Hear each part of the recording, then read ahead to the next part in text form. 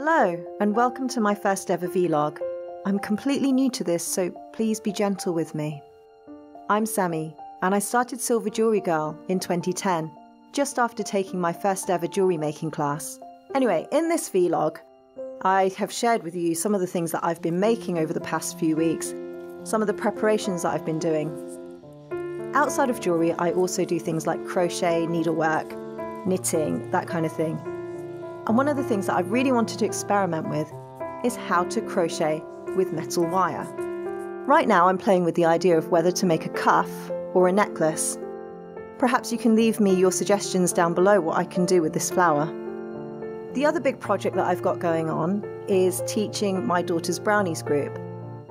So there are 4 9-year-old girls in this group, and they're going for their jewellery making badge. And I volunteered to help out. You'll see here what the girls have to learn and what they have to do in the next few weeks in order to achieve their badge.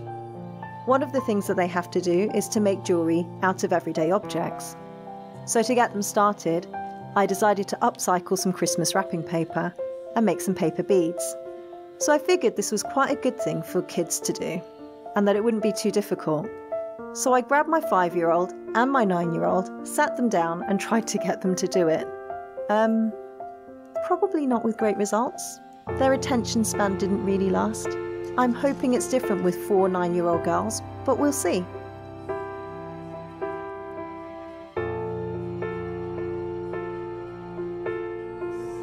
One of the things I'm hoping that they'll be able to do is come and visit my workshop, and I'm really excited to spend some time making a piece of jewellery with them. I figure the best place to start is where I started, with making a ring. So I've spent this week cutting strips of copper to the right size and then filing the edges smooth. I was planning to anneal the metal, ready for the girls to texture, as well as kickstarting my next project from Let's Make Professional Jewellery series. Unfortunately, my pickle pot had other ideas. It shorted out my workshop. So as not to waste the rest of my week off, I decided to spend some time experimenting with other techniques. So I had a go with some wire wrapping, which turned out to be a bit Valentine's themed. It was not intentional, but it works.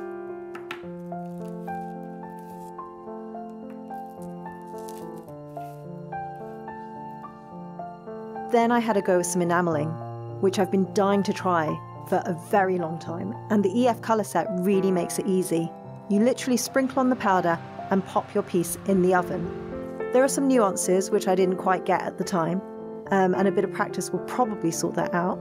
I will do a video on my first attempt for you very soon, but here's a little sneak preview. And before I knew it, it was the end of the week.